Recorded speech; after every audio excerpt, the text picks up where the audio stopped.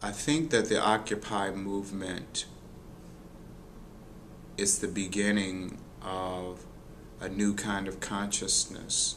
There is a difference in the way a large number of people, even in Western societies, live as compared with a small percentage of elite decision makers, controllers of the vast amount of wealth in this country and the world. And I think that people are thinking about it. And I like the decentralized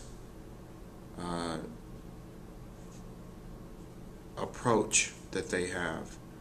I think they're the beginning of what will be a revolution. They're the seeds of potential revolution.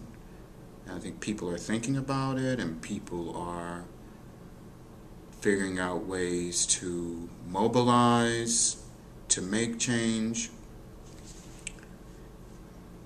And it may be the leaderless revolution.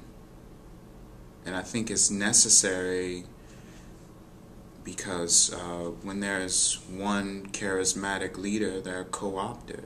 And enough with personalities.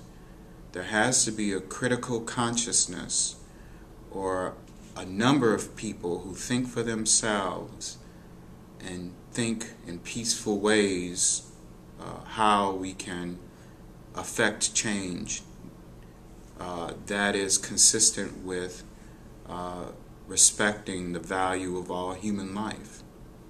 And I'm supportive of Occupy movements, the development of an authentic public voice that expresses the outrage and anger as a result of lack of opportunity and well-being and freedoms and liberties and welfares that we have a right to, that our human dignity demands.